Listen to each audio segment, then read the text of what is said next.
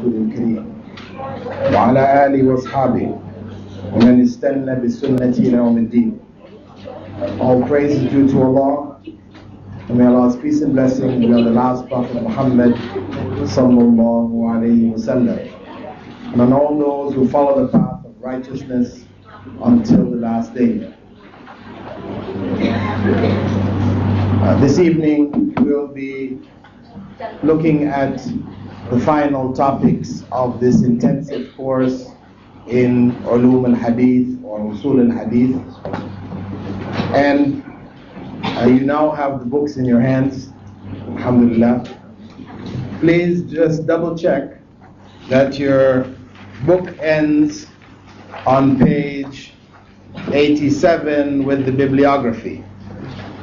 If it doesn't, there are some copies that due to printing, I don't know, mistake, I found a copy which ended only on page 77.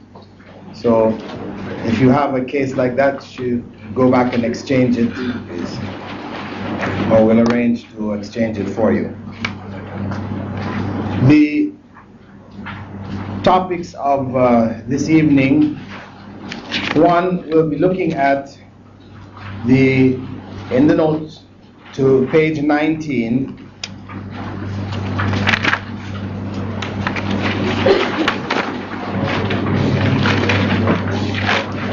and 20. This is the example of the hadith from Prophet Muhammad ﷺ, in which he said that if anyone among you wakes up from sleep, he must not put his hand in a utensil until he has washed it 3 times, for he doesn't know where his hand was during sleep. So this hadith, it's mentioned that there were at least 13 students of Abu Huraira who transmitted this hadith from him. And the breakdown of where they're from, right? If you turn over the page, this is the chart of what the hadith looks like. And on the right hand side of the page is the Prophet Muhammad ﷺ and the companions who narrated it. You can see Abu Huraira, you can see Ibn Umar, Jabir, Aisha, and Ali. And then Abu Huraira's students are the next level. And then on the far left, these are the main collectors at the end of each chain. If you start from the bottom, for example, it says I am, that's Ibn Majah, right? From Ali, that hadith was collected in Ibn Majah. And you'll see B. Khuzaymah, which is Ibn Khuzaymah. You have Ahmed here. This is the Musnad of Ahmed going up the list. Right? But the last one represents the book in which they have been collected. Or this same hadith has been collected. Some of them you'll see MU. MU represents Muslim. NAS is Nasa'i. You see that? I Khuzaymah is Ibn Khuzaymah.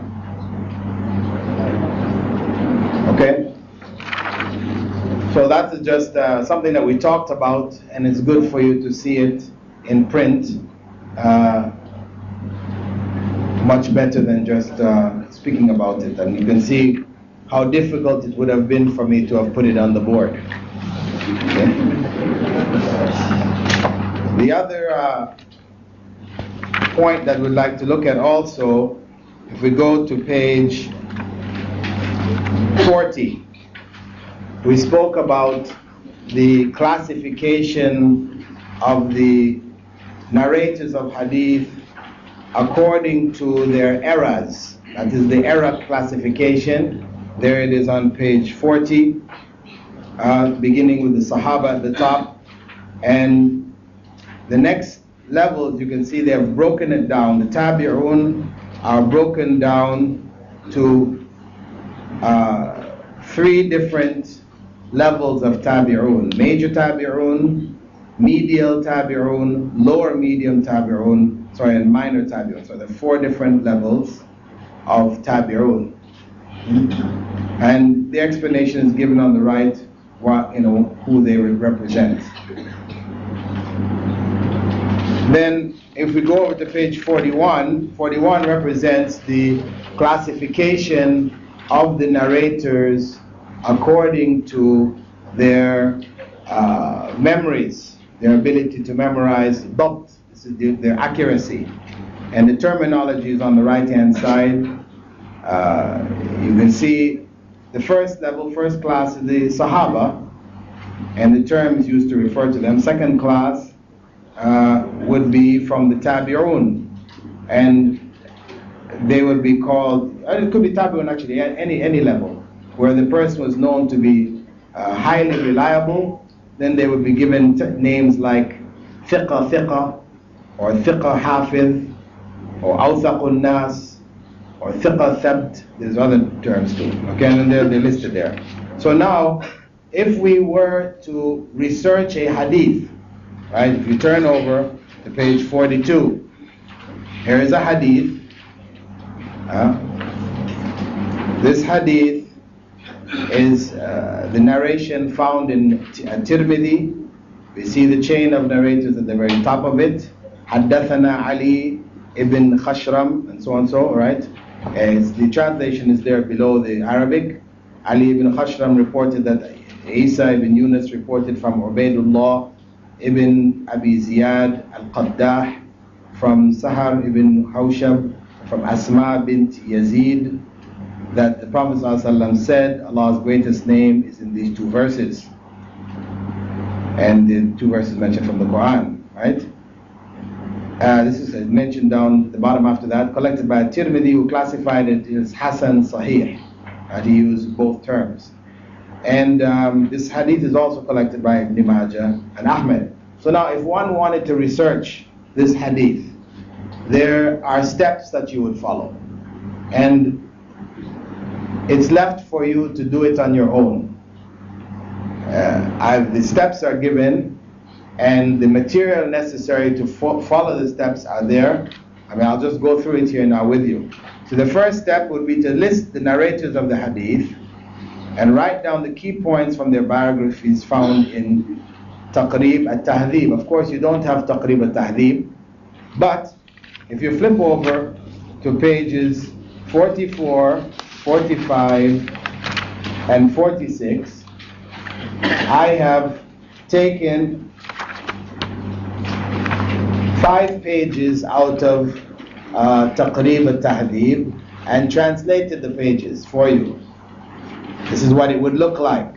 So you get an idea of what the books which are classifying the people involved in the hadith and how they're classified and the information about them. So, for example, if you listed down the narrators and you wanted to, of course, when you're doing the check of the chain, you can either start at one end, which is the last narrator from Khashram, Ali ibn Khashram, or you could start from Asma bint Yazid, who is the Sahabiya, right, or should be the Sahabiya, narrating from Rasulullah sallallahu alaihi wasallam. She should have been a companion, female companion of the Prophet sallallahu alaihi wasallam. Okay, so for example, if we were to begin with Asma, then we would go to page, you would flip through these pages until you find, actually it's on page 46, that is the section of those books, they put all the women together. On page 46 you'll see Taqrib al-Tahdhib, volume 2, page 589. And these are how the names would be listed.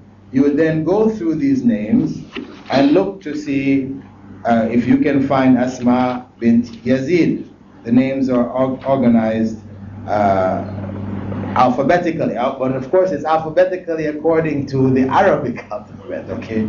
So, it may not appear, because you'll get the name Asma, and then there will be bint somebody. The name which follows it, that is the name that they will put alphabetically. So of course, like the first one is Asma bint Abi Bakr, right? Then we have Asma bint Zayd. So now, of course, Z or Z is the end of the alphabet, and A is the beginning. But then after that, you have Asma bint Sa'id, right? And this is S. Really, S should have come before Z, right, or Z. But as I said, this is in accordance with the Arabic alphabet, right? Not the English alphabet. So you'd have to bumble your way through here till you ran into Asma bint Yazid, and we have two different Asma bint Yazids, right? And then there's a description about her, right? Her kunya being Salama, etc., etc. She was a Sahabiya at the end of it. And she narrated many hadiths. And then there are two symbols after it. You see Kha, you see Ain and Mim. Okay, so then what you would do, you would go to page 43. On page 43, you have a list of the symbols used in Taqrib al-Tahdhib, which would let you know which books have recorded her hadiths. So you had Kha, and you look in here to see what it meant. Kha means Bukhari in his Sahih Bukhari. Then you had Ain Mim, right?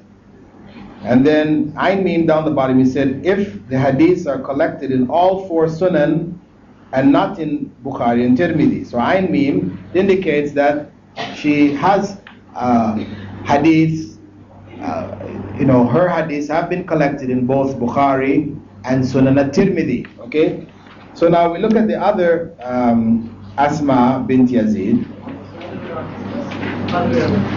Huh? It is not recorded in Bukhari. Yeah, not recorded in Bukhari and Muslim, right?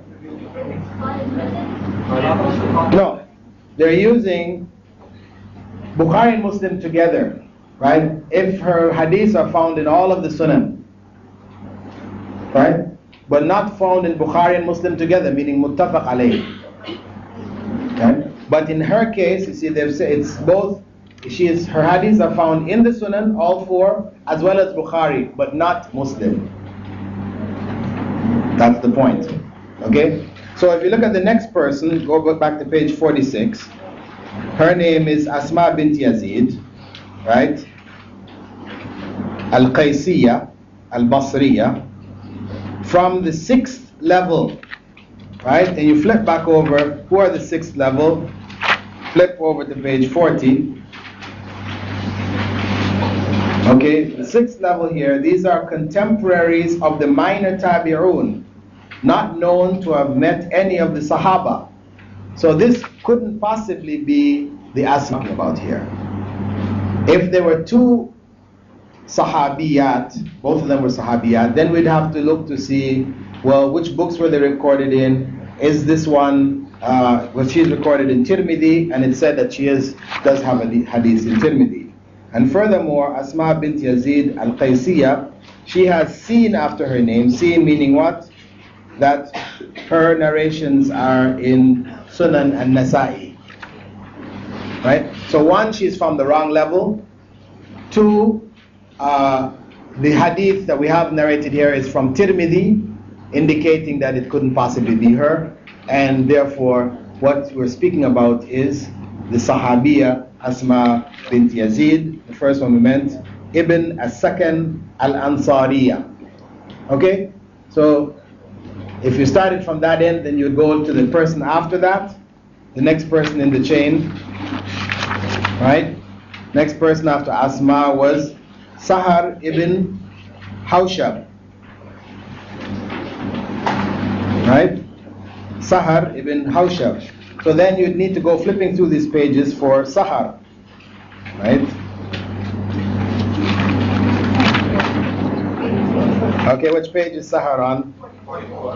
He's on page 44. Okay, Sahar ibn Hawshab. This is from page 355 of Taqrib al-Tahdhib. And Sahar ibn Hawshab al-Ash'ari al-Shami. And it said here that he was the Mawla meaning freed slave of Asma bint Yazid ibn as-Sakan. That's confirming that he met her. So this is information which is confirming, obviously, if he was a freed slave, then he obviously had access to whatever saying she said. And then with the ruling on him, he's got hadith in Ain Mim, which means all of the Sunan, that links him to Tirmidhi also. And he is from the 3rd level. We flip back to the 3rd level on page 40, which is the medial tabi'un. and he is declared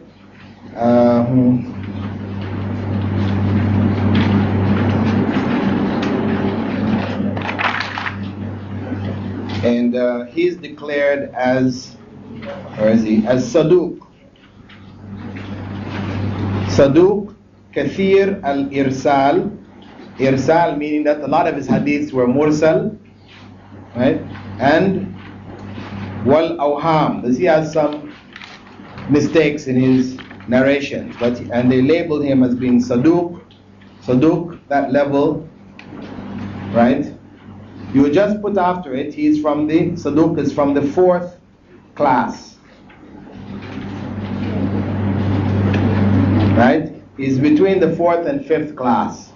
So you would list their names and put the ruling on them, right? One after the other. This is something you can do as an exercise for yourself. Work your way through it and see if the conclusion which At-Tirmidhi came to concerning his judgment on the hadith being Hasan Sahih is correct or not. If it's Hasan Sahih, what he's referring to is that it's really a Hasan hadith which is Sahih li ghayrihi.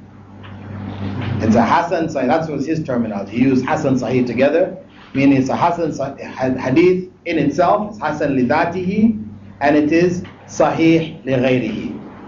Okay, so the second step, after listing the narrators and writing down the information about them, if any of the narrators are classified as da'if, meaning that the terms used are in class 7 to 12, the hadith is then, this is on page 42, and second step, the hadith is automatically classified as da'if.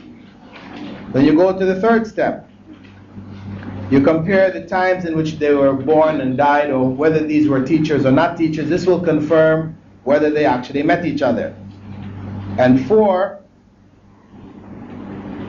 on the 4th step, even though if they were in the same time frame, but they were not known to have been under the same teachers, then again, this is an indicator that there was some break. This is the hidden break in the chain. The 5th step, if the chain appears continuous, and any of the narrators are from class 4 to 6, then the hadith is classified as Hasan. So assuming that the other narrators are all higher than class 4, we had Sahar ibn Hawshab as from class 4, between 4 and 5. So therefore that hadith, remember we said the ruling on the hadith is based on its weakest link. So the hadith couldn't be a hadith sahih li dhatihi. Right? And then continuing, step 6, if the chain of narrators are all from classes 1 to 3, if all of them are from 1 to 3, then the hadith will be classified as sahih, meaning sahih li dhatihi. Now, if after this was done, the hadith was found to be da'if, or it was found to be hasan, step 7, you would then go and collect up the other narrations of this hadith, which we have here on page 46 at the bottom. This is another narration of the hadith found in Sunan Ibn Majah and found in Musnad Ahmed. These are 2 other narrations of the hadith. And then you would go through and do the same thing with their chain of narrators. So if they were found also to be da'if, but da'if because of memory factors, not da'if because there was a liar in the chain or something like this, right? Or if there was somebody majhul in one chain, but this was not shared, that same person was not in that same position in all of the other chains, then these hadiths can strengthen each other and elevate it now to Hasan li ghayri. If the hadith was in fact da'if, those multiple chains could elevate each other up to Hasan li ghayri. Right? If the hadith was Hasan and the other chains are also Hasan, then they can elevate themselves up now to the level of Sahih li ghayri. Okay? I mean, this is something we talked about on a theoretical level before. now you have it in your hands. You can go through the exercise of trying to do it yourself, you know, and after the examination, you can tell me what your findings were. Okay? Now,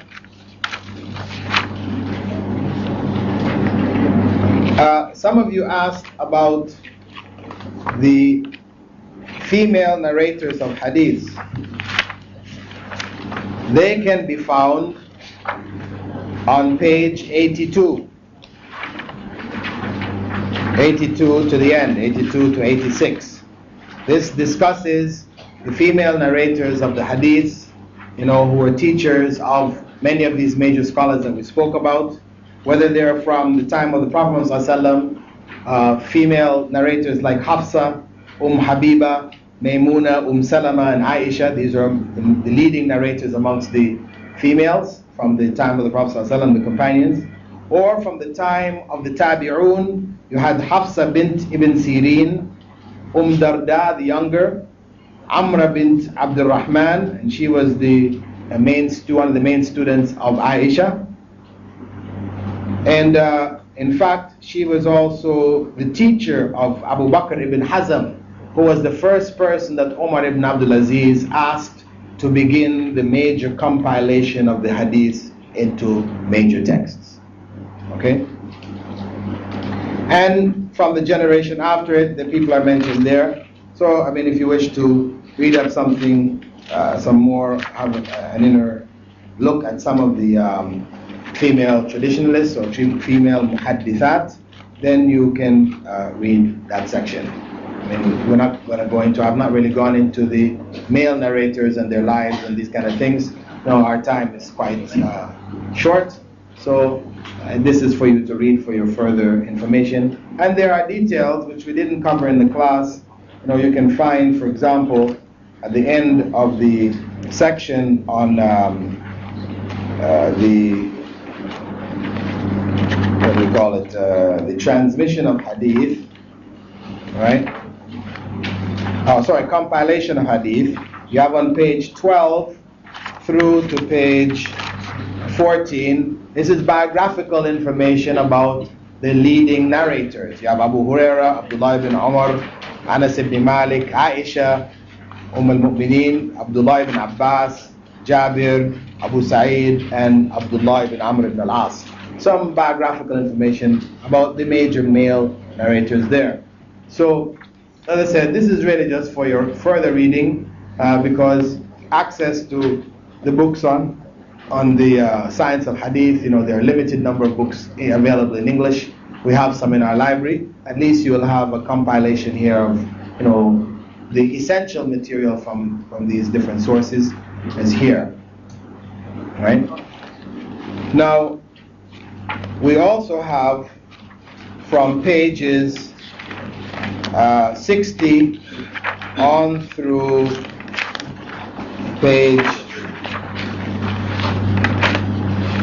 81, 60 to 81, that's some 21 pages, where the title there is biographies, but it's really not so much biographies as the books of hadith, right? These are the major books of hadith, which when you are reading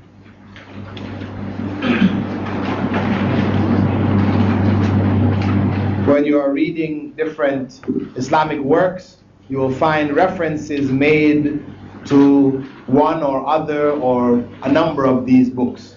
Now, you have a body of information here which can give you greater insight into these books, you know, how reliable they are, who the authors were, etc., etc. So that information was also gathered here for your benefit. Now, the main topic for this evening is the topic of Hadith al-Ahad.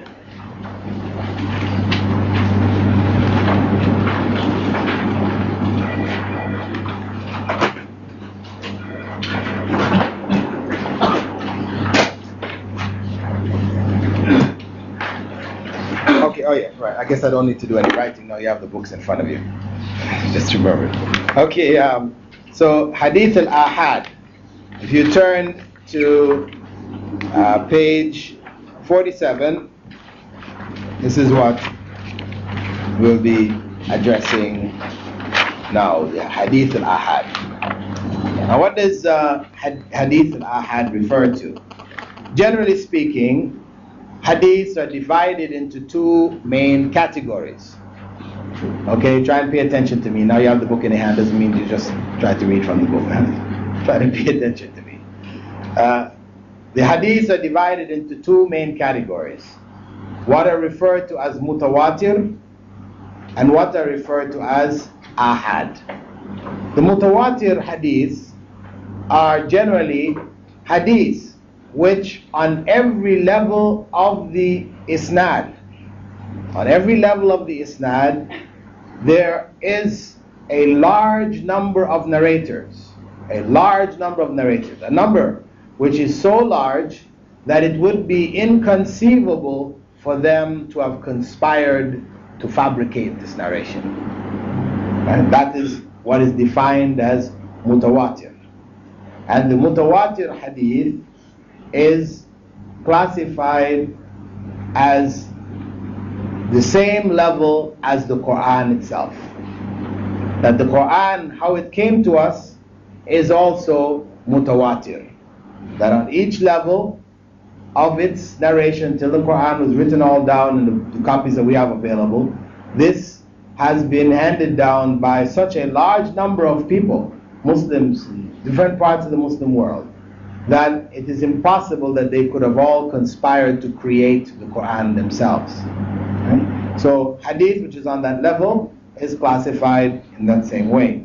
Now, the hadith mutawatir are divided, or we could say that hadith mutawatir, what is that number? Scholars have differed as to what is that large number, and some say from anyway from 10 all the way up to 400, and they've put different numbers, but there really is no clear consensus on the number which would be defined as such a large number, right? But it is this vague large number, but it is on all levels of the chain. Okay, now this hadith, which is mutawatir, is divided into two categories itself. The hadith which is mutawatir by lafz, they call it by wording. Its wording is mutawatir, meaning all of the narrations of the hadith have exactly the same wording. Exactly the same wording. Or it may be mutawatir by meaning, meaning that all of the hadith have basically the same meaning, but the wording has varied. The wording has varied, but the meaning is the same. Now the hadiths which are mutawatir, or we call them verbal mutawatir, they are few. Scholars say maybe there's only about 10 such hadiths.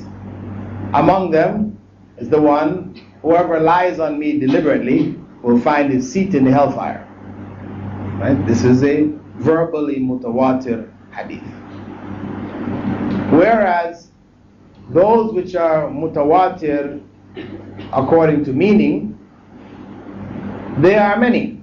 The hadiths which describe salah, describe hajj, all the various Islamic acts which Prophet ﷺ did, which were observed by many of his companions, etc., you will find a number of hadiths of this category, mutawatir according to meaning. Right? Now, what has been concluded from this, what does it mean on a legal level? They say that the hadith which is mutawatir by whether by meaning or verbally mutawatir, they say that it produces or it imparts certainty, certain knowledge. They call yaqeen, right? Certainty of the content, that we have no doubt it is in fact the words of or concepts which have been conveyed by Rasulullah sallallahu alaihi wasallam. Now, the other category, is this too cold? Is this what it is? The other category of hadith are referred to as ahad, from ahad. Ahad meaning one, right? Ahad. And this refers to any hadith who in its isnad, anywhere along the isnad, any level of the isnad, you will find that the number of narrators have not reached the level of tawatur. This is it in general. It hasn't reached the level of tawatur at any point on the isnad, because the principle for tawatur is that on every level there must be a large number, 10, 15, 20 narrators on every single level of the chain, beginning with the Sahaba. Whereas the ahad, it means on some levels, maybe the Sahaba, maybe it's only 2 Sahabas who narrated it. Or those who narrated from the Sahaba may only have been a couple, or something like this. You have only a few people at certain levels on the chain. Right? Any hadith which comes like that, they classify as ahad. Now, the position held by a number of the legal scholars, and especially in more modern times, is that the ahad hadith do not impart certainty. They impart information which has the possibility of it being incorrect. So they call it dhann. Dhann. Right? In the first case, mutawatir imparts yaqeen.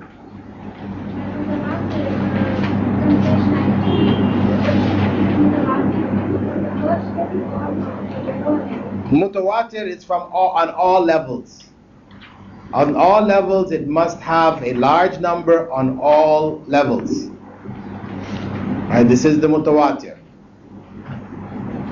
Whereas, as I said, the ahad, it has maybe on the first level is only a couple of companions, 1 or 2 or 3, and after that there may be only on the next level 2 or 3, right, or 1, because it could be one tabi'i who heard from 3 companions, and he mentions, I heard it from this companion, that companion, the other companion, but he's the only one who narrates from all 3 of them.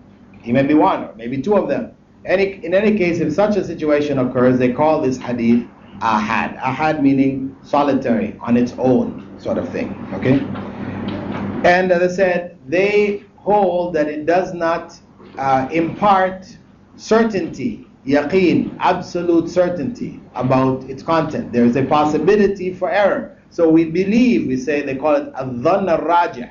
There is the overwhelming belief that this is correct, but there is that element of doubt there. So this is the distinction in terms of how they look at the two. Okay. Now, what does that mean in practical terms? In practical terms, some scholars have taken the position that the hadith, which is ahad and ahad, may be used in establishing points of law. Everybody basically agrees they can be used to establish points of law. However, they make a distinction and they say that it cannot be used to prove points of aqidah. They say only the mutawatir can be used to establish points of aqidah, whereas what is established by the ahad is points of law.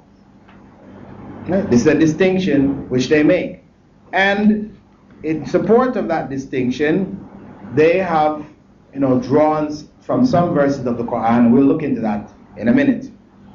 Now, the ahad hadith may be divided into three other groups.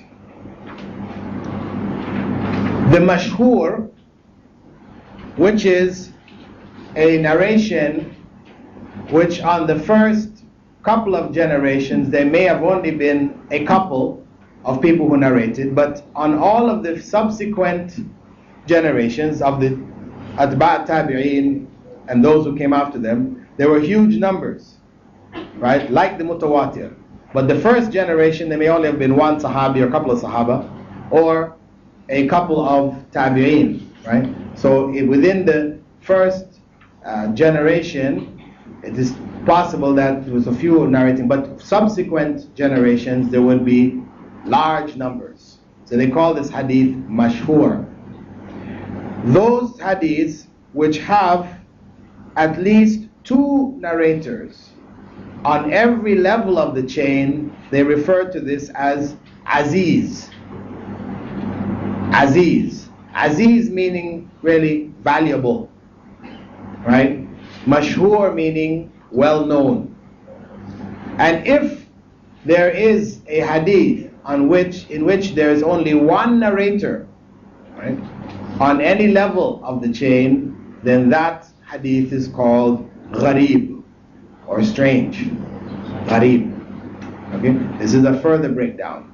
Now, the scholars, beginning with Abu Hanifa in particular, in Iraq, they took the position that the hadith to establish points of law had to be mashhur. This is the condition that they made. The hadith had to be mashhur. And as such, certain hadith which became well known in its narration and its practice in later generations, like the hadith, if a dog licks in your vessel, that you should wash it 7 times, one of which should be with earth, clean earth, right? It's a well-known hadith. However, on the upper levels of its narration, there are only a couple of narrators. As a result, Abu Hanifa and those of his school, they rejected this hadith on the basis that the washing, the normal washing is, well-known washing is 3 times. When you're washing your hands before wudu, you wash 3 times. When you wake up in the night, like the other hadith mentioned, you wash 3 times. So this is the normal washing, they say, well, that one we're certain about. This other one, which is coming in a hadith, which is gharib or aziz, we will not accept. This is by Abu Hanifa or? Yeah, this is Abu Hanifa himself. His followers. Abu Hanifa himself. Not all of his followers took that route, but he initially, and that was a position held by the madhab. So they considered that hadith to be not reliable because of the fact that on the early levels there were only a few narrators. Also, what they took the position that if a hadith was ahad and it contradicted the text of the Qur'an, right? Or sorry, it contradicted qiyas, any conclusion which is made by qiyas, then such a ahad hadith would also be rejected. If it contradicted qiyas, these are conditions which they said. And the example of a hadith which is rejected on the basis of that is the well-known hadith with which the Prophet ﷺ said, whoever touches his privates should make wudu. So they rejected this hadith, arguing basically that, oh no, sorry, this was not in the case of qiyas. This was in the case of it's being something which everybody should have known about. If the subject matter of the hadith was something which should have been common knowledge because it was such a basic practice, then they would not accept it since it wasn't. So this hadith, since it wasn't narrated by many people, and it's something, the issue of touching your private parts and it breaking wudu should be something everybody should have known. So they took the position that it's not authentic because of that. However, so the piece on page 19, the one we just read earlier, would it be considered ahad if it has 4 narrators and the first level only? which one? The one on page, yeah. No, that hadith, it would be considered at least mashhur. For those, because remember we said mashhur was 3 narrators, right? If they had 3 or more, right? So a minimum of 3. This is like 5, and there are some people who consider 5 to be enough for tawatur. So the hadith is either mutawatir or at minimum it is mashhur. Okay? So the point is that this hadith, as we said, was rejected on this basis. However, the other scholars argue that one, if the Prophet ﷺ performed Hajj and those who narrated the description of his Hajj did not, each and every one of them, narrate the complete descriptions we find of Hajj. No. If you go and you read in the books, you'll find some narrate a portion, others narrate another portion, some narrate another portion. Yet, 40,000 of them saw him make Hajj. So, the argument that simply because it is not narrated by a whole bunch of people doesn't necessarily mean that it was not known to them. And the assumption that they're making is that the fact that it is not narrated by many people is a product of it not being known to that early generation. But that may not necessarily be the case. It may just be that, as we mentioned, out of the many Sahaba who narrated Hadith, we said those who narrated Hadith were 1,060. 500 of them narrated only one Hadith. Only one Hadith. So if you go on down, how many other Hadiths? You mean to say they only saw and heard one thing of the Prophet Muhammad the whole of the life that they spent with him? No. Of course they saw other things. But what they were absolutely sure about, and the circumstance arose for them to talk about it, they passed it on. Otherwise, they may have been doing some of the other things, probably doing some of the other things, but they didn't teach it, because they weren't necessarily in a position to teach it. Teaching was left to a smaller number of companions. So the majority of the other scholars reject this line of argument. The Hanafis also hold the position that if the person who is narrating the hadith is not a scholar of law, because amongst the companions, some of them were known to be jurists, legal scholars. Others just narrated the hadith. They didn't get into the meanings and implications and applications and things like this. So those that just narrated, they were just looked at as being hadith narrators. Whereas others who people used to come to and ask fatwas from, they used to make fatwas and do researches and things like this, these were known as the jurists. And the most famous of them are what they call the 4 Abdullahs. Abdullah ibn Abbas, Abdullah ibn Omar, Abdullah ibn Amr ibn al-As, and one of the Abdullah. I forgot who he was, but anyway, there are 4 of them. The point is that these were the known jurists. So they took the position that if a hadith was narrated in which it went against a meaning which would have been concluded by qiyas, and the narrator of the Sahaba was not a faqih, a jurist, then they would take the qiyas over the narration. They would reject the narration and follow qiyas instead. You understand this? Remember what qiyas was? Do you remember what qiyas was? Huh? Yes. It is qiyas when you have a ruling in the Sharia, either in the Quran or the Sunnah, which says such and such a thing is haram, for example. Then you come across something which is not mentioned in the Quran and the Sunnah. And you want to know, what ruling shall I put on this thing? So you go to look in the Sharia to find some ruling whose reason, the reason for its ruling has been identified, which you can now find in that thing you want to put a ruling on, and where they share that factor, then you say we can apply that ruling to it. For example, smoking cigarettes, right? There wasn't any smoking in the time of Prophet Muhammad. So some people say it must be okay. No, we have to look back in the Quran and the Sunnah to see what effect does smoking have. Is there something in the Quran or Sunnah which describes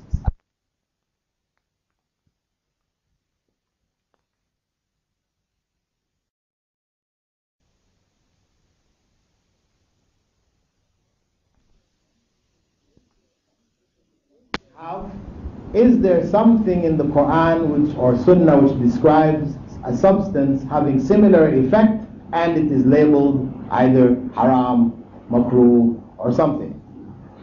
Now the early scholars, when smoking first came to them in the Ottoman Empire, right, when tobacco first reached the Ottoman Empire, the Ottoman scholars, Muslim scholars in the Ottoman Empire, they looked at the effects, and the only effect they could find was that it caused bad breath. Right? It caused bad breath, smoker's breath. So they went back into the Sharia, they found a hadith in which Prophet ﷺ said, whoever eats raw onions and raw garlic, do not come to our mosques.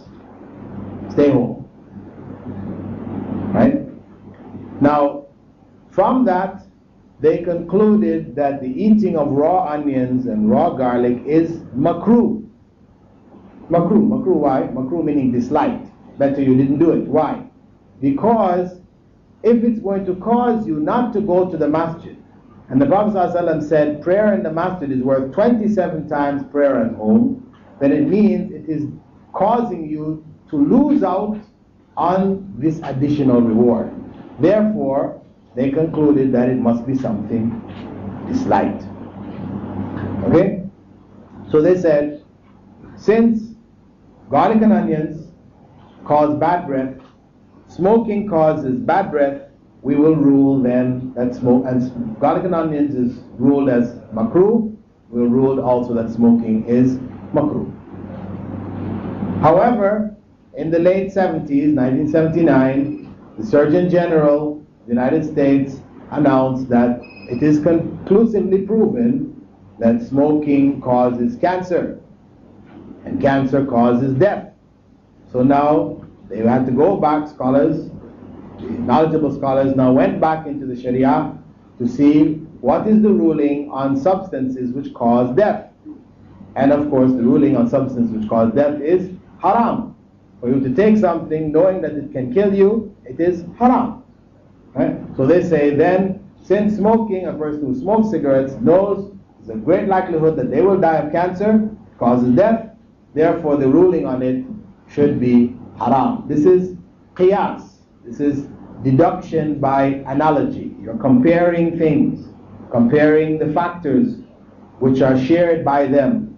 Same thing with marijuana. People say, well, marijuana. There's no mention of marijuana in the Hadith. It was not known in Arabia or whatever, so we can't say it is haram. Foods, substances which we eat and consume, they're all halal unless you can find evidence to establish it being haram. However, when you go into the hadith, what you find is that Prophet ﷺ said, "Kullu muskirin khamrun, wa kullu khamrun haram." So the Prophet ﷺ, he defined khamr as being whatever intoxicates. Because the term khamr actually means the intoxicating drink which came from grapes. And this is why some scholars, you will find some scholars who hold that drinking intoxicants from grape juice, wine which comes from grape juice, this is haram. But if you drink whiskey which is made from potatoes, it's okay. This is the position which was taken at one point in time. Okay? The point is that Prophet ﷺ clearly explained what is the cause of its prohibition when he said, "Kullu muskirin khamrun," meaning whatever will intoxicate is khamr. Though the term khamr means the intoxicating drink from grape juices, in the language linguistically, Islam has given it another meaning, which is any intoxicant.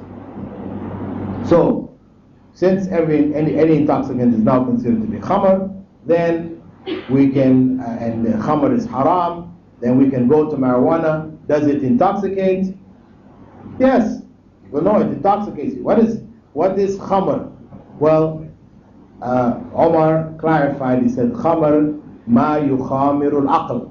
Whatever will veil or cloud a part of the functioning of the brain. Right? Because somebody might smoke marijuana and say, no, I don't get intoxicated. I'm not intoxicated. But it does impair judgment. Right? It does impair judgment. And again, it depends on the quantities. It depends on the quantities. So, Prophet ﷺ further clarified, "Ma askara kathiruhu faqaliluhu haram." Whatever intoxicates in large amounts, then in small amounts it is also haram. Right? So that seals the door for any argument that marijuana may be acceptable. Right? So in the principle, we're applying laws from what was known to what was not known. This is the process of analogy. So, they concluded, Allah has made the sale of animals halal. Bear is considered halal. And only specific forms which have been prohibited would then not be acceptable. Riba, use of riba, interest, this is what is forbidden. So, when the hadith of the Prophet ﷺ, which was narrated by Abu Huraira, stating that you should not tie the teats of the goats so that their udders would become full with milk before selling, right? If you tie the teeth of the goats and you feed them, they will produce milk, and then their udders will become very fat, very big.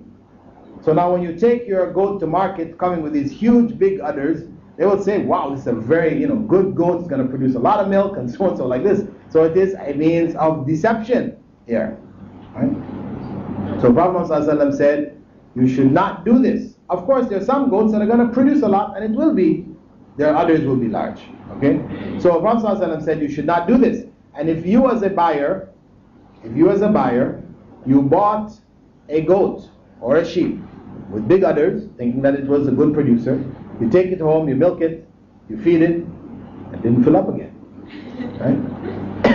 After 3 days, if you found this is the case, then you are allowed to return the goat, get your money back, and you give them a sa'a of dates. Give a sa'a of dates for the milk that you took from it. Well, the Hanafi scholars, they said no. That hadith of Abu Huraira was narrated in the ahad form. And Abu Huraira was not known to be a jurist. So any hadith which is narrated by a Sahabi who wasn't a jurist, whose contents contradict qiyas, because for them qiyas would be that if you were to give the goat back, you would have to give what was equivalent in value to the milk that you took. Because the sa'a of dates may be less or it may be more. There's no guarantee that it is going to be equivalent. So in other words, this contradicts the qiyas. Qiyas would be that you should give an amount which was equivalent to the amount that the value of that milk which you took. So they rejected the hadith on the basis of it. Now, this position, of course, this is human reasoning coming into the sunnah of the Prophet ﷺ, which has been conveyed to us. Is this line of reasoning acceptable? This line, or the line which says that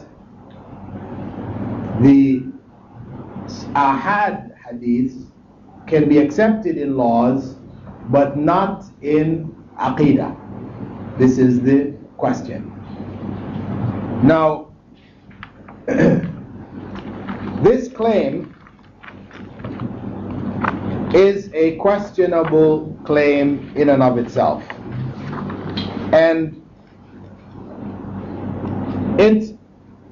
the claim of the Hanafites, or the Hanafis, with regards to it not being mashhur, or that it contradicts qiyas.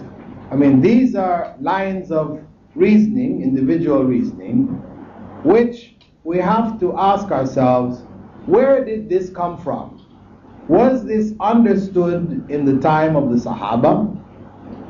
Did they apply this principle? Or where did it come from?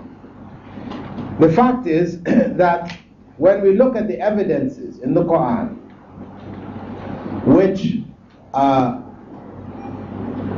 command us to follow Prophet Muhammad ﷺ, مَا أَتَاكُمُ الرَّسُولُ فَخُذُوهُ وَمَا نَهَاكُمْ عَنْهُ فَانْتَهُوا, for example, whatever the Prophet ﷺ gives you, follow it, and whatever he prohibits you, leave it. You know, and this type of instruction was understood by the Sahaba to mean whatever the Prophet ﷺ in the Hadith told, then you had to obey it, avoid, or do whatever you're instructed. A woman came to Abdullah bin Mas'ud and said to him, I heard that you were forbidding women from plucking their eyebrows. I heard you were forbidding. Is it in the book of Allah? And he said, yes, it is. So she said, I have been through the book of Allah from cover to cover, and I have not found it anywhere in the Qur'an. I've not found it anywhere in the Qur'an. He said, haven't you read the verse, whatever the Prophet has given you, take it, and whatever he told you to leave it, leave it? So they understood that that includes everything which was conveyed through the Hadith. You don't say, well, it's in the Quran. It's in the Quran. Everything that ends up in the Hadith ends up in the Quran, because Allah said in the Quran, مَن يُطِعِ الرَّسُولِ فَقَدْ أَطَاعَ اللَّهَ. Whoever obeys the messenger has obeyed Allah. So, this instruction, was this instruction an instruction meaning that if any individual came to you and provided you with this information, that was sufficient? Or did a whole group of people have to come and tell you this? This is the question. How did the companions understand this? Practically speaking, you will not find anywhere in the Hadith or the Quran anything which distinguishes between Aqidah and law. Submission meant submission to Islam. Whether it were the practices, the economic law principles, or it was belief in the Day of Judgment or whatever, they're all interlinked. And that's what we see with the pillars of Islam and Iman, isn't it? And the pillars of Islam, these are the practical, legal things that we have to do. And the pillars of Iman are the principles of belief that we must hold. And this belief is linked to the actions. If we drop any of the actions, we're falling into disbelief. If we drop any of the beliefs, we're also falling into disbelief, right? So there is no separation between action and belief in terms of what we have to accept. So those who make this claim, those who claim that the Hadith Ahad are only valid in areas of law, they are required to bring proof. Now, the proof which they commonly bring in chapter 53, verse 23, in which Allah says there, they follow nothing but dhann and that which themselves desire. And also there's another narration, another verse in the Quran where Allah says in chapter 10, verse 36, certainly dhann will not avail you against the truth. Right? These are the two verses which they argue that on the basis of this we should not accept these hadith al-ahad in areas of aqidah, because Allah here can impart dhann, knowledge. It doesn't impart yaqeen. It imparts knowledge which is got an element of doubt in it. This is their argument. However, if one goes to see the context in which these verses were revealed, because again this is the danger, what we took earlier in our studies in usul al-tafsir, that if you take verses from the Quran, Allah says He's closer to you than your jugular vein, and you then conclude that Allah is inside of you, inside your brain somewhere, inside your spinal cord, which is closer to you than your jugular vein, you have come to a wrong conclusion.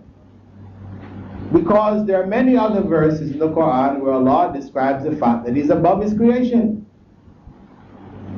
So when we look at these kind of verses, we have to look at it within the context. When Allah said that, He talked about the fact that He knows what the heart whispers, what is in your heart. He knows what is in your mind. He knows what you're planning. He talks about His knowledge. And then at the end of it He says, and He's closer to you than your jugular vein. So what is He speaking about here? His knowledge, not that He is inside you. This is a mistaken concept. There's a lot of people who hold this. You ask them, where is Allah? They say Allah is everywhere. He's in you, He's in me, He's everywhere. You know? This is a Christian concept. God is in human beings. Our souls are parts of God. Okay? Our soul is a part of God. There's a common belief amongst Christians. But it is problematic, because if we believe or you hold the idea that your soul is a part of God, then what of those people who are cast into hell? Is the punishment of hell only on the body, or is it also on the soul? It's on the body and the soul. So it means a part of Allah will be suffering in hell, punished. This is problematic. It's not acceptable. If the soul is a part of Allah, then it must be good, because Allah is good. And so you raise all kinds of problems. Furthermore, as we talked about on our level of in usul al-aqidah, and that we talked about the point that once you say Allah is everywhere, and of course this is the philosophy of the Hindus, right? The knowledgeable Hindus. The common Hindu, if you ask him, why is he worshipping his idol? Ganesh, why is he pouring the milk on the top of Ganesh's head? Right? Burns his incense, puts little foods and things around Ganesh. He will say, because when I do this, I get good luck. My business is successful. My wife gets pregnant. We have boys, no girls. So on and so on. So he goes to give you a whole list of things why he worships Ganesh. Now, the more educated and more intellectual Hindu, he will say, I am not worshipping that idol that you see. It's not the physical thing we're worshipping. No. God is everywhere. And when I'm going to worship, I do my puja, then God becomes concentrated inside of my idol at the time of the worship. So I'm worshiping God who is concentrated inside of the idol. Not the idol, the physical thing that you see here. I'm worshiping God who's concentrated inside of it. It's a philosophy of idolatry. So that could have been deduced by people taking that one verse of the Quran where Allah says He's closer to you than your jugular vein. You could end up falling into that, but you must look at that verse in the context of the verse in the context in which it came, as well as within the context of the Quran and the Sunnah, etc. And then we can conclude really, in fact, that Allah is not inside of His creation, He's above and beyond His creation. And of course, we have authentic narrations where Prophet ﷺ did ask one of the female companions, "Where is Allah?" And she said, "Allah is above the heavens." Right? Finishing the argument. Anyway, the point is that those people argue that here is Allah condemning dhann. But if you read the context of these verses, that's 53:23 and 10:36, if you go back and you read in the Quran, what is this talking about? This is speaking about the pagans who, with their false knowledge, their false understandings, have made conclusions and are worshipping their idols, and they have these misunderstandings about Allah. So Allah condemns it and says that this dhann has no, it cannot avail against the truth. It has no standing in front of the truth. It's not reliable, right? And that those who follow it, are condemned. Now, is that dhann of the pagans, where they have this idea that their idols can act as intermediaries between themselves and Allah, right? Which is falsehood. Is that the same as the dhann which comes from the Hadith, because we don't know 110%? Is that the same? Can we compare these two? Is this dhann applicable to that? If we just accepted the idea that yes, the Hadith Ahad does impart knowledge which we'll call dhann. It is dhann from the point of view that there is an element of doubt, not from the point of view that the whole thing is baseless, which is what Allah is saying about those people who worship idols. And the whole of what they're basing their worship on is false.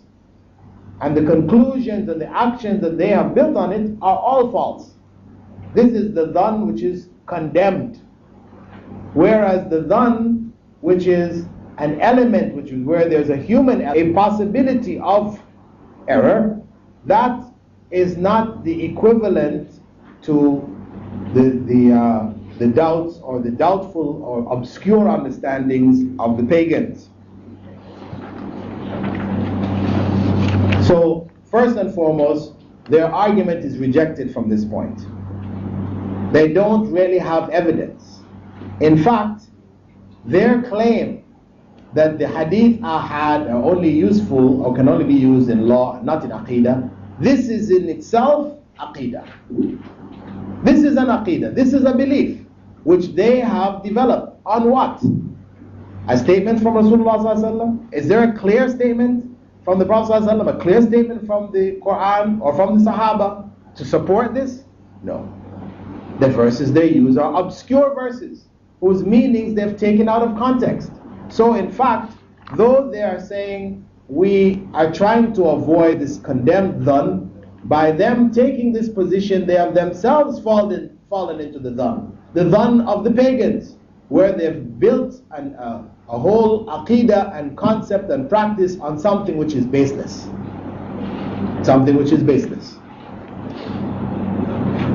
Now, if we look at the scholars of the past, the great scholars of the past amongst the Tabi'een, Imam Malik, Imam Abu Hanif and the others, they did not hold this position. Though Abu Hanif had this thing of the Ahad and the Mashhur, this Hadith, we'll accept the Mashhur, but we won't accept the Ahad if it contradicts our Qiyas, or if the narrator wasn't a jurist, he put some stipulations. Still, if these stipulations were fulfilled, he would accept ahad hadith, right? Now, this other position which they've taken is one which has no precedence in the understanding of the Sahaba and the major scholars who came after them. You can trace these ideas back to the period of the translation of the Greek books and the Persian books into Arabic, where philosophies came along with these books. Philosophies, concepts which were foreign to the Islamic teachings, but which became absorbed in and given a terminology which made it seem and sound Islamic. Right? Now, what you find, in fact, when we look in the Quran and the Sunnah, what we find, in fact, are clear instructions from Allah subhanahu wa ta'ala to take knowledge from individuals. Take knowledge from individuals who have knowledge. فَاسْأَلُوا أَهْلَ الذِّكْرِ كُنْتُمْ لَا تَعْلَمُونَ. Ask those who know if you don't know. The term those can apply to one person. If you go and ask one person who knows and you don't know, you have fulfilled the requirement of that verse. That verse doesn't mean you have to go and ask mutawatir number. It doesn't say this. Allah tells us in the Quran to ask those who know if we don't know, and has not made this kind of stipulation. Furthermore, you can find in the Sunnah many instances where the companions accepted the judgment or the statements of individual companions as sufficient evidence for them to act on. In fact, Imam Bukhari, he has a chapter in Sahih al-Bukhari called Accepting the Ahad Reports by a Truthful Man in the Adhan, in the prayer and the fasting, inheritance laws, etc. He brings, because from his time people had started to introduce this idea, and he opposed it and fought against it, bringing the evidences against it. And he brings in his chapter on that, he brings a number of hadiths from the Prophet ﷺ, where instances involved individuals given the responsibility of teaching the Muslims, single individuals. For example, there's a hadith he narrated from Anas ibn Malik, who said that the people of Yemen came to the Messenger of Allah saying, "Send a man with us to teach us Islam and the Sunnah." Now, when he is going to teach Islam and the Sunnah, was it just the laws, or was it the laws and the Aqidah? It was the laws and the Aqidah. It's not just going to teach them, zakat and so on. So it's teaching them the Aqidah along with it. Knowledge of Allah, knowledge of the unseen, all of that is included, right? So they asked, send us a man. If it were not permissible or not acceptable for one person to convey this information, Prophet Muhammad would say, no, we'll have to send a group, right? That's the logical thing. One person, we cannot rely on just one person because there's an element of doubt in what he's going to convey. However, Prophet said, this man, Abu Ubaidah, is the trusted man of the Ummah. And he sent Abu Ubaidah, one man, to go and teach. We also know when the people of Medina accepted Islam in the second oath of allegiance, right? The Prophet ﷺ sent Mus'ab ibn Umair back with them to teach them. What was he teaching? Only laws? Of course not. This was in the Meccan period, when, of those of you who were with me in the study on the Usul al-Tafsir, right? The Usul al-Tafsir, you know that the Meccan verses focused on Akhirah, Tawheed, etc., things of Aqidah, whereas it was the Medinan verses which focused on laws, etc., etc. So, Mus'ab ibn Umair was going to Medina primarily to teach them Aqidah. The 13 years in Mecca focused on Aqidah. We know this.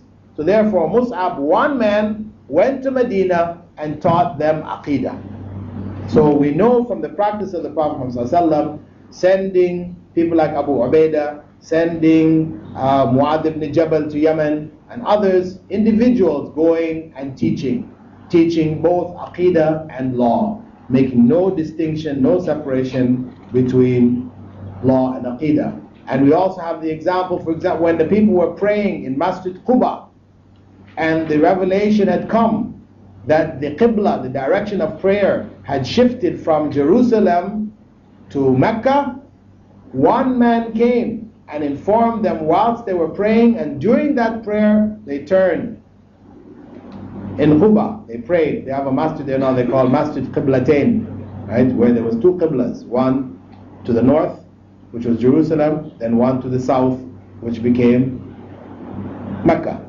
But that Masjid Qiblatain is not authentic. It did happen. There was a masjid, but that's not the masjid. Anyway, just for general information, because they take people on these trips and say, this is the masjid, this is this. The Prophet ﷺ stood here, and he sat here, and he walked here. Maybe they might tell you he even urinated here. Yeah.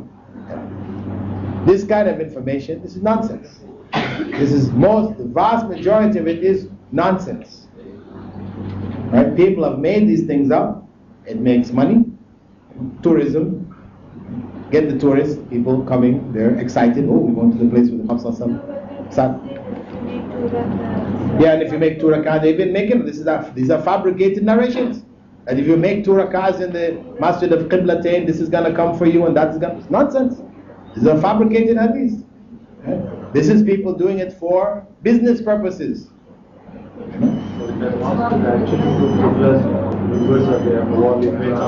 Yeah, they've built it up, so it gives you that impression.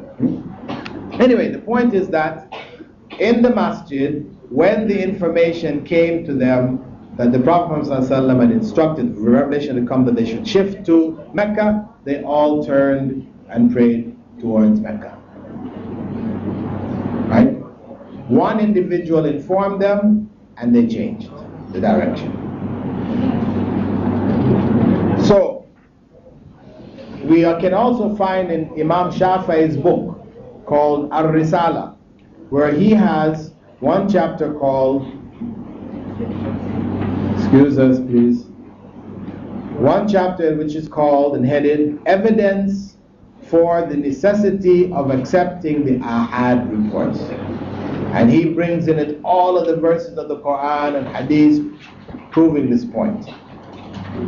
So, as we said, this is something which was not known to the early scholars, but something which was made up based on philosophies which did not have their basis in Islamic teachings.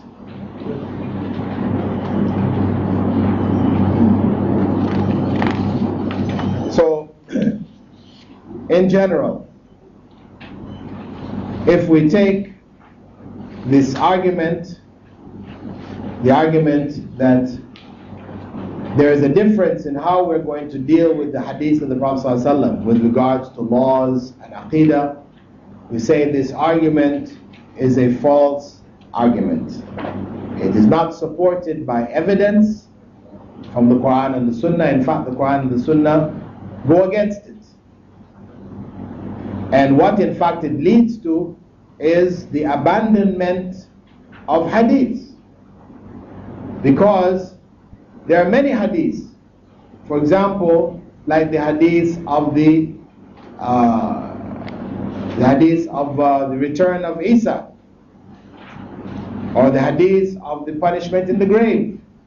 There are a number of hadiths concerning attached to aqidah. Much of the hadiths attached to aqidah came to us through ahad narrations.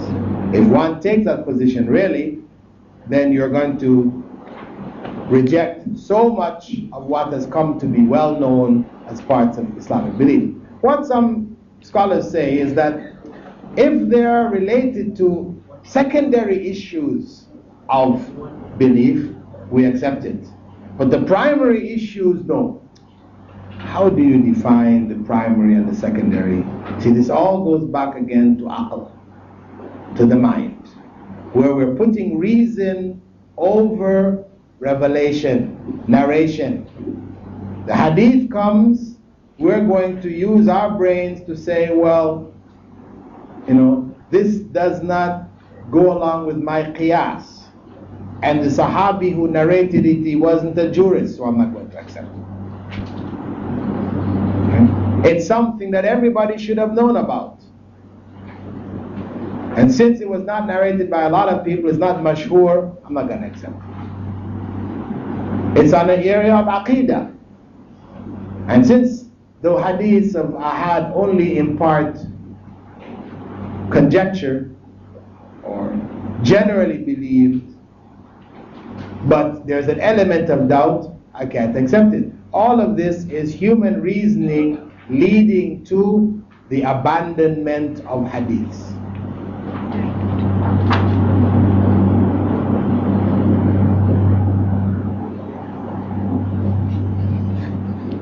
Right? Human reason leading to the abandonment of hadith. And for example, if we take the hadith where the Prophet ﷺ said, La salata liman lam yaqra bi fatihatil kitab. There is no salah for one who does not recite Fatiha. Meaning you are able to recite it and you didn't recite it. This hadith in the Hanafi school, and those who are involved in the same principle, they reject it because they say it goes against the mutawatir of the Qur'an, where Allah says, فَقْرَأُوا مَا تَيَسَّرَ مِنْهُ. Read whatever is easy for you from it. So it said, means if you read a piece of a chapter anywhere in the Qur'an, that is sufficient. You don't need to read Fatiha. This is the official position of the Hanafi madhab. Though in what's being taught, in terms of people are taught how to pray and everything, this is taught on a higher level. That's what the scholars have, that's the position they've taken. But really, there is clear hadith which states that the Fatiha must be read. And if they teach anybody that they don't need to read it, they are in fact affecting those people's salah. So, the bottom line is that we as Muslims are obliged to follow Allah and His Messenger. And that we need to keep focused on. We follow those who have more knowledge than us from the point of view of guidance, getting information, but we don't follow them blindly. If a saying of the Prophet ﷺ comes to us, we accept it. If it's authentic, we know it's authentic, we accept it and we follow it. Whether it goes against our desires or not, that is the submission. And if the person who we're seeking knowledge from, the scholar who we ask, if he says, and we ask, when he says, well, you do this or you do that, and you ask him, what is the evidence for that? And if he says, who are you to ask me about evidence? You're ignorant. You're not a scholar, you're not a Maulana or a Sheikh or whatever. You don't have any right asking this question. If his response is like that, he's unwilling to give you the evidence, he's arrogant, then this is a person who you should not seek knowledge from. It is the sign you need to go elsewhere. Because giving the evidence is a part of imparting knowledge. Imparting information without evidence is only training people in blind following. So we seek knowledge, and we seek knowledge wherever it is available. We don't limit ourselves to one particular school or one particular teacher. We keep our minds open to absorb the information. Whenever authentic information comes to us, then we follow it. In this way, we have completed our shahada, wa ashhadu anna Muhammadan Rasulullah. Otherwise, we are in danger of destroying the second half of our shahada. So that basically concludes the final topic of the course. We're now trying to look at some of the many questions that you have. The examination will be multiple choice as you have rejected, if you've requested.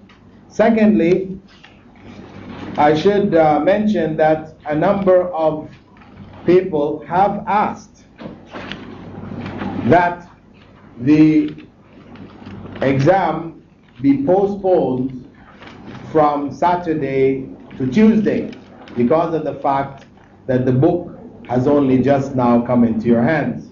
I am doubtful about this, but if the majority of you prefer to delay it until Tuesday, it's not a problem, But I know the general pattern of students. Maybe you can surprise me and this is not the pattern. The general pattern of students is that you study the night before. So whether we say Saturday and you study Friday night, or we say Tuesday and you study Monday night, what's the difference really? I mean, that's the general pattern.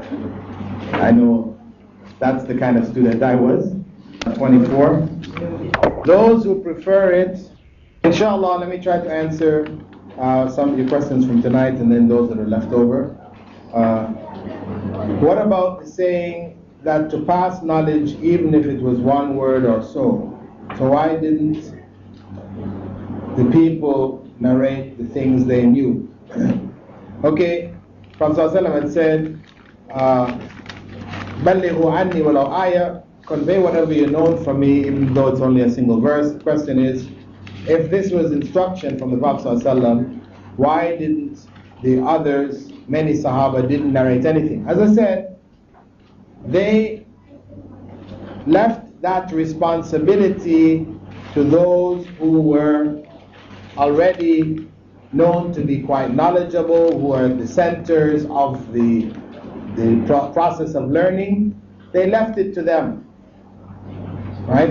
And if an issue arose where you found a Sahabi narrating a single hadith, where an issue arises, the Khalifa, he asked the people, does anybody know this hadith? The people around him, first people he asked are those who were well-known, who were teaching, etc. None of them know about it. But they wouldn't stop there. They would send the word out. Does anybody know a hadith related to this? So then, one Sahabi who heard this particular hadith, he would come and say, I heard the Prophet ﷺ say so and so. So this is his one hadith. Because this was a time when he was needed, he came and provided that knowledge. Otherwise, he went on about doing his regular life, living his Islam, and the things that he knew were being taught by the leading scholars whom people went to. My question is, among Muslims, is it compulsory for men to have beards or not?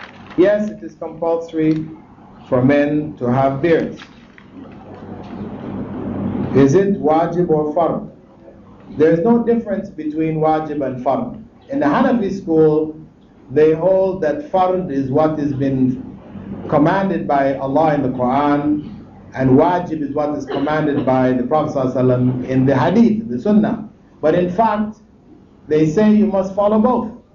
So, and the rest of the Muslim scholarship, they all hold that fard is the same as wajib. And in fact, linguistically they are. If they fail to do so, what are the consequences? They are in sin. Please explain this with reference to Quran and Hadith. Well, the Prophet ﷺ had said, grow your beards and trim your mustaches. And Allah said, whatever the Prophet ﷺ commands you, take it, do it. So, this is the basis for it. It is haram for Muslims to shave their beards. The issue of trimming, the Sahaba did trim the beards. So trimming is permissible, it's not a requirement. In fact, they showed that basically Prophet Muhammad ﷺ probably trimmed, because for them, the numbers of them to have trimmed, it implies that, and especially those who actually narrated the hadith of growing the beard, it implies that it was the practice of the Prophet Muhammad ﷺ also. that in fact to grow the beard beyond the length of the fist, a number of scholars hold that that is not in keeping with the sunnah. That the beard should be trimmed, it shouldn't go beyond the fist. That is fist. Is that Jamhur the majority side or the Say that it's the fist? no. Some scholars. I heard the hadith that if the beard grows above this, you're not supposed to touch the beard with the intention of cutting it or trimming it. Well, that goes right against the practice of Ibn Omar found in Sahih Bukhari, that he used to take his beard and whatever was beyond the fist, he would cut it off. And Ibn Omar was the one who narrated the hadith which said, grow your beards and trim your mustaches. So the position of the Taliban on this issue is wrong. They're wrong on this issue, where they're lashing people who trim their beards. It's an extreme position they've taken, and the evidence does not support them. Is plucking eyebrows a sin? Yes.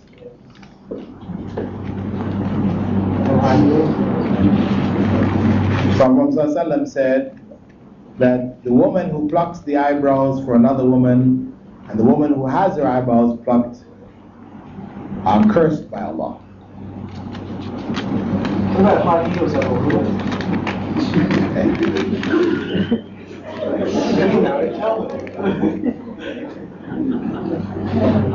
Okay, you got a lot of questions here.